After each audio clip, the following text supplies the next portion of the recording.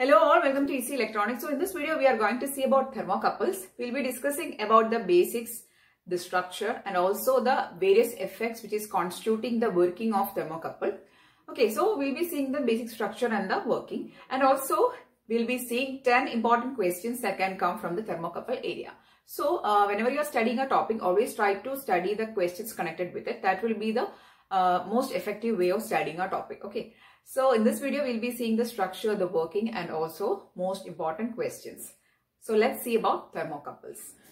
So in today's video, we are going to discuss about the thermocouples. In the previous video on EMI, we have discussed about thermistors. Here we are going to discuss about thermocouples. Okay. So the thermocouples are used for measuring of temperature variations. They are active transducers and they are used for measuring of temperature variations. Okay, so what is the purpose of a transducer, or what is the function of a transducer is, it takes a non-electrical quantity and converts that to an electrical quantity, right? So here the conversion is from temperature to voltage. That is, it converts the non-electrical quantity temperature and it gives the reading in the form of voltage, which is an electrical quantity. Okay, so that is a transducer. Now this thermocouple is an active transducer. Why? Because we have discussed about thermistors and RTDs, which are actually passive transducers. Means they require some form of power source for them to work. But here they doesn't require any power source or any form of power for it to work.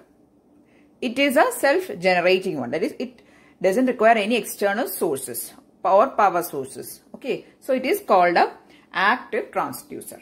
Okay. So that is a basic introduction to thermocouple. Now let us have a look in the structure. So this is the structure of a thermocouple. It is having, you can see that there is metal 1 and metal 2. These are two dissimilar metals. Okay. And these two dissimilar metals, that is two different metals, are joined to form two junctions. This is junction 1 and this is junction 2. So this is the hot junction and this is the cold junction. This is the junction where we connect the device or any source for measuring the temperature, and hence it is the measuring junction. That is, if you want to measure the temperature of any substance or any thing, just connect that to this hot junction. And this junction is the reference junction, which is called the cold junction. Okay, and it is always kept at, that is naturally and generally it is kept at 0 degrees Celsius, so that it is easy for measurement. Okay, so this is the reference junction, this is the measuring junction, and this junction is the hot one and this one is the cold junction, because it is kept at a relative lower temperature or at 0 degree most of the times. Okay, so this is the structure of a thermocouple, and you can see that there is a voltmeter connected to this circuit. So this forms a circuit, right? So in this closed path there is a voltmeter connected. Now the voltmeter, we know that it is used for measuring of voltage or potential difference, right? So it is clear that there will be some potential generated in this circuit, and that voltage or that potential is measured with the help of a voltmeter. Now in order to explain the working of a thermocouple, we generally make use of three effects. The first one is Seebeck effect, second one is Peltier effect, and third one is Thomson's effect. And these effects actually help us in understanding the working of thermocouple. Anyway, I just want to conclude the three effects as, consider that we are going to connect a temperature source here, and this junction is kept at 0 degree, right? So there is a temperature difference, and due to this temperature difference, there is EMF generated at these two junctions, and the net value of the EMF in this circuit is measured with the help of the voltmeter. Okay. So just know that when two dissimilar metals are connected together to form two junctions, and when the two junctions are kept at two different temperatures, there will be EMF generated at the junctions, and the net value of EMF is measured with the help of the voltmeter. That is the sum total of the working of a thermocouple. Anyway, for your better understanding, we'll discuss about the three effects also. Okay. So first we are going to discuss about Seebeck effect, then we'll be discussing Peltier effect, and then we will be discussing the Thomson's effect. So when discussing these effects, you will get to know the more clear picture on how this thermocouple is actually working. Okay. Also, as I told that there are two different or dissimilar metals used here, right? If the metals are similar kind, it doesn't form a thermocouple. So the metals used here is or should be dissimilar or different. And the general combinations we use for forming the thermocouple or for manufacturing of thermocouples are: first one chromel constantan, second one chromel alumel, third one is rhodium iridium, fourth one tungsten iridium, fifth one copper constantan. These are the combinations generally we use. Okay, so just for your information, I am including these contents. Okay, so this is the structure of a thermocouple. Now let us have a look into have a detailed look into the effects which is explaining the thermocouple working. So the first effect which is explaining the thermocouple working is the Seebeck effect. Okay, so the Seebeck effect states that when two different metals are connected to form two junctions, then EMF is induced at the two junctions. So the EMF is induced at the two junctions, and this EMF which is induced is different for different metal combinations. Okay, so it is at junctions. So in a thermocouple, we are using a voltmeter, and this voltmeter is measuring the net effect of this EMF which is produced at the two junctions, and hence we will be getting the value of temperature in the form of voltage reading. Okay, so that is the simple working. So Seebeck effect is explaining that when two different metals are connected to form two junctions, EMF is induced at the two junctions, and this is different for different metals. Next one is Peltier effect, which is actually similar to that of Seebeck effect. Actually, these three effects are similar, but there is some small changes in the explanation. Okay, so second effect is Peltier effect, which is stating that when two dissimilar metals form two junctions, an EMF is generated in the circuit, and this is due to the temperature difference at the junction. So this second effect is actually explaining the cause of the EMF generation. The first effect is just explaining that an EMF is generated, but the cause or the reason is actually explained in the second effect. Okay, so that is the difference. Third one is a Thomson's effect, and here I've put a double quotes because this part is exactly the same. See, I've not written it here, but it is starting like when two dissimilar metals form a junction and EMF is generated in the circuit due to the temperature difference in the junction. That much portion is exactly same for the third effect also. In addition to that, it is explaining that EMF exists in the circuit due to the temperature difference, and it exists in the entire length of the conductor. So an EMF is existing or EMF is generated in the circuit, and it is existing in the entire length of the conductor. So the three effect, its base is same, only difference is in the detailing. Okay, so the three effects that is explaining the working of thermocouple. This is a very important question, which is the answer for the question is Seebeck effect, Peltier effect, and Thomson's effect. These three effects in combination explains how a thermocouple is working. Okay, so that's all about the effects that is explaining the thermocouple working. Next, we are going to see the relation between the EMF generated and the temperature. So next is the relation between the voltage and the temperature.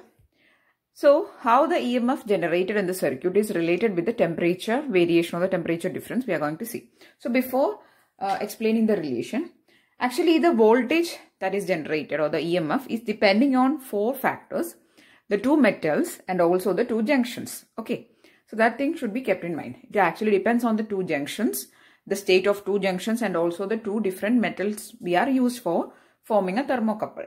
Okay, so the equation is EMF E equal to A into delta theta plus B delta theta square, where delta theta is the temperature difference and A and B are the constants. Generally, in order to form a simple equation or simple relation, we ignore B because B is of small value. the value of B is small, so we ignore it and we form a relation like E equal to A delta theta, and from this you will get the temperature difference will be the EMF generated or the voltage by the constant A. So this is the relation between the temperature difference and the EMF generated. And with the help of a thermocouple, we can actually measure up to 1400 degrees Celsius. Up to this much temperature difference or temperature we can measure using a thermocouple. Okay, so this is the voltage temperature relation. Next we are going to see some important questions from the thermocouple area.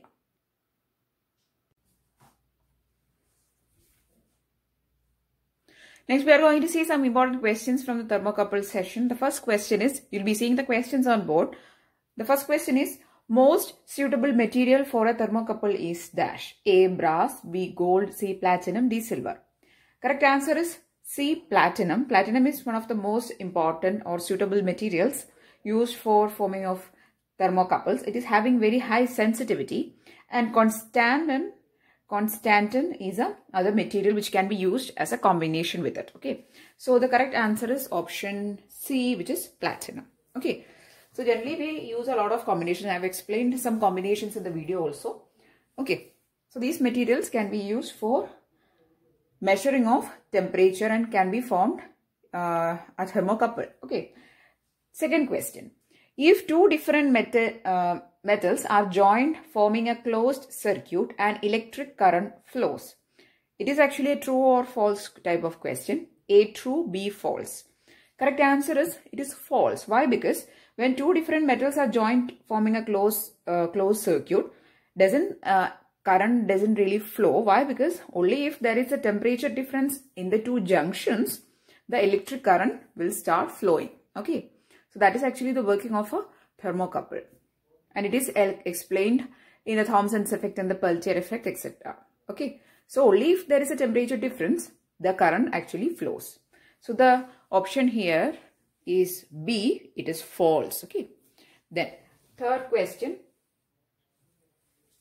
Third question is, which of the following should satisfy for measuring higher temperatures using a thermocouple? A, no wire is required. B, wire must be small. C, wire must be thin. D, wire must be heavy. Correct answer is D. High temperature can be measured using thermocouple by making the wire heavy. Okay, the wire should be heavy. Correct answer is option D is the correct answer. Now moving on to the fourth question. Okay, fourth question. For accurate temperature measurement in a thermocouple, the dash. A, cold compensation is needed. B, hot compensation is needed. C, no compensation is needed. D, hot and cold compensations are needed. Correct answer is temperature can be measured accurately by using a thermocouple. Cold compensation, okay, cold junction temperature compensation should be done. Okay, we are generally making the cold junction as 0 temperature and cold compensation is done for accurate measurement. Correct answer is option A is the correct answer. Then fifth question. Fifth question is, what is a thermopile? A, single thermocouple, series parallel connection of thermocouples. C, parallel connection of thermocouples. D, series of thermocouples. Correct answer is thermopile is actually a series connection of thermocouples. Correct answer is option D. So these type of questions will let you know that what type of questions can come from this area. So rather than just studying any topic blindly without knowing what type of questions can come from this area, if you practice the questions along with it, that is the best thing. Okay, so that's why I'm including questions along with every topic. So fifth question, correct answer is D. Sixth question. Commonly used thermoelectric transducer is, this is a basic question. Okay, so the commonly used thermoelectric transducer is dash. A, thermometer. B, thermocouple. C, linear variable differential transducer. D, loudspeaker. Correct answer is thermocouple is the most commonly used type of thermoelectric transducer. Okay, correct answer is option B. Okay, moving on to the seventh question.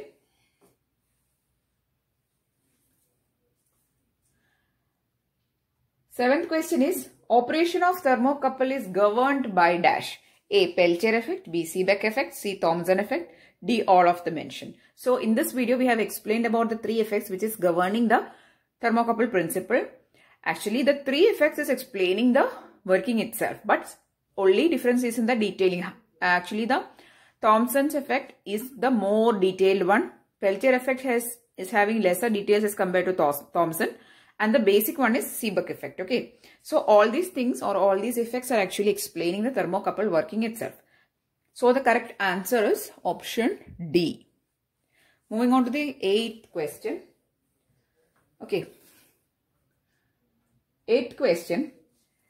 Thermocouple is a dash. A. Primary device, B. Secondary transducer, C. Tertiary transducer, D. None of the mentioned.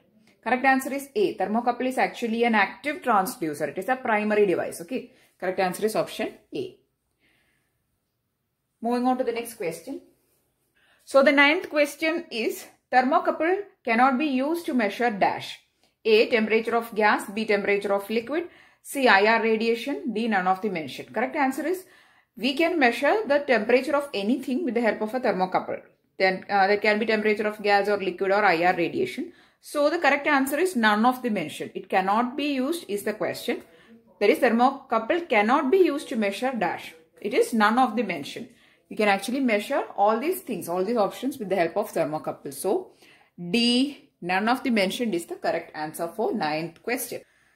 The 10th question is, which of the following element is used as a thermocouple in nuclear reactors? A. Boron, B. Platinum, C. Copper, D. Iron. Correct answer is A. Boron is the element which we can use as a thermocouple in nuclear reactors. So the nuclear reactors are places where large amount of heat is liberated. And here, that is in nuclear reactors, boron can be used as a thermocouple element to measure temperature above 1500 degrees Celsius generally. So correct answer is A. Boron is used to serve the purpose of thermocouples in nuclear reactors. So the 10th question, correct answer is A. Boron. So these are the 10 questions which I have included in this video. So in this video we have discussed about the basics of thermocouples, the effects describing its working or its working principle, and also we have discussed some important questions connected to the thermocouple session. Okay, so if you are preparing for any type of competitive examinations of electronics, these type of questions are very important. So I'm really hoping that you found the video useful. If yes, please do give it a thumbs up and also share it with your friends. And if you want more videos, please do subscribe to the channel. Thanks for watching and keep on watching.